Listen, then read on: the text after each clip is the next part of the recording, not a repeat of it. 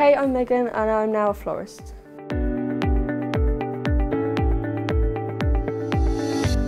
So I've always been very creative with what I do.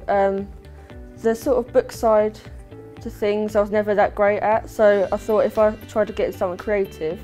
then it'd be a better opportunity for me. So I thought if I look into apprenticeships, then it would be a great opportunity to earn while I learn.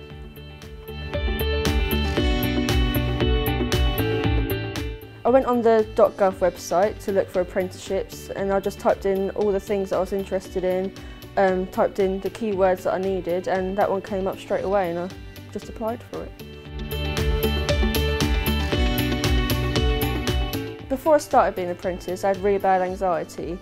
but I think getting into the apprenticeship first was a way for me to open up a bit more, and because I had to deal with customers, I didn't really have a choice, so it was good for me to just get thrown into the deep end and experience work and being around other people.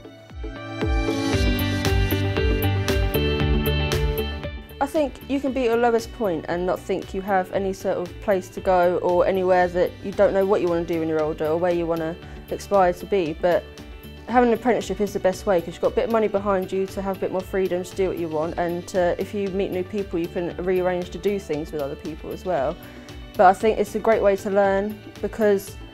you're on the job, so you're getting stuck into it and you're learning while you're meeting new people and while you're just doing the job, and it's the best place to be, I think.